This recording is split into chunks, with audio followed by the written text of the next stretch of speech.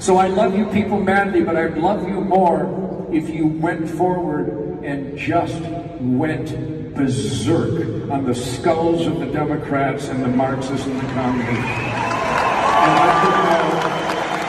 The other night, Green Day was trending on Twitter after the band's performance on its European tour, which featured a backdrop that read, "Bleep Ted Cruz." Their message came during their June 4th stop in Nuremberg at the Rock in the Park Festival. Other performers included The Offspring, Weezer, Måneskin, Korn, A Day to Remember, and more. And as you can expect from social media, of course the "I only accept peaceful protests," wait, no, not like that. People were telling the band that made American Idiot, which is about George W. Bush post 9/11, that popular music should stay out of politics and be more about entertainment, because the band who has an album called Dookie should keep it classy. Which takes me to the clip I opened with. Artists and music that these same people actually prefer, like Ted Nugent, telling Trump supporters to go berserk on Democrats' heads during Trump's American Freedom Tour. But maybe political ideology doesn't really matter here. I mean, Trump rallies feature people rocking out to Fortunate Son by Creedence Clearwater Revival and written by John Fogerty, as if it doesn't describe Trump perfectly. Or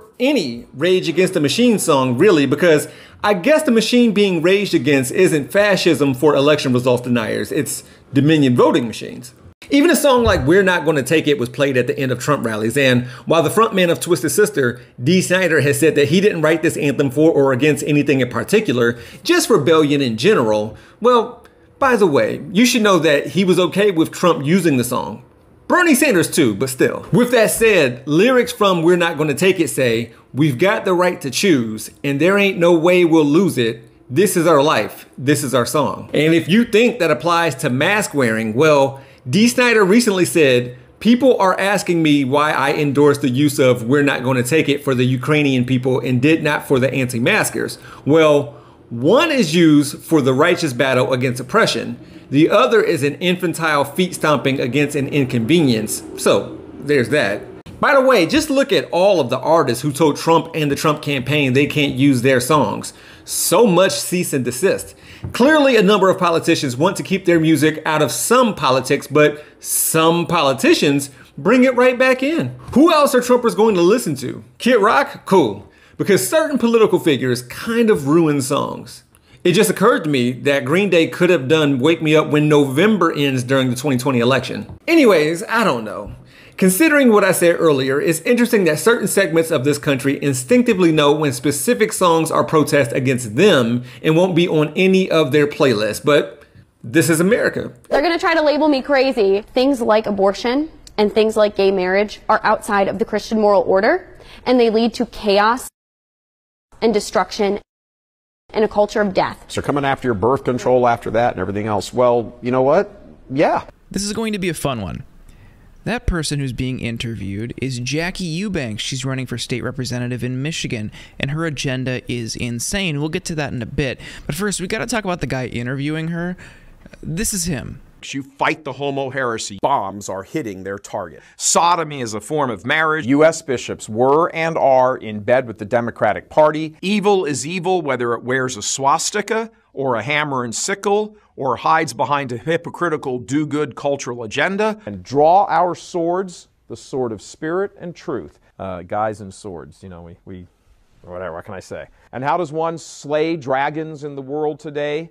By realizing that their fiery breath is blasted into the minds of men in the form of corrupting thoughts. He's some extremely far-right theocratic YouTuber who combines a mix of militaristic terminology and religious doctrine to create some cluster.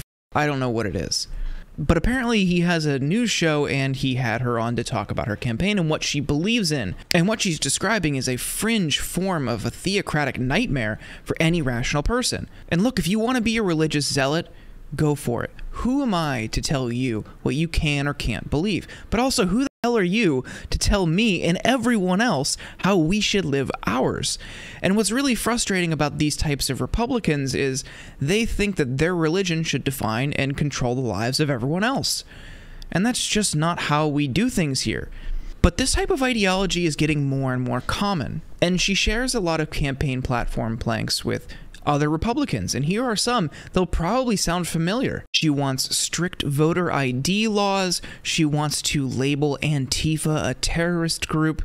She wants to invest in the police. She wants to eliminate state income tax in Michigan on principle. She wants to ban mask mandates or any sort of vaccine protocols. She wants to eliminate any subsidies in green energy. She's against any form of gun control. She's anti-choice, and she wants to fix the roads in Michigan. That's at the very bottom of her issues section on her campaign website, which kind of feels like people putting it together were like, okay, this is way too crazy. We need to find something to make you seem normal. Roads, yes, we're gonna fix the roads. All of that isn't really that dissimilar from a vast majority of the Republican Party, and certainly the right-wing demagogues who are fueling this type of rise in the right. I mean, she has a section in there where she's talking about the 1619 Project, which comes from an academic's analysis of the origins of slavery in this country. And that became a big culture war fight, but it isn't really an issue that impacts voters and their material needs. But it just kind of signals to the right, hey, this is who I am, I'm paying attention, I'm with you in the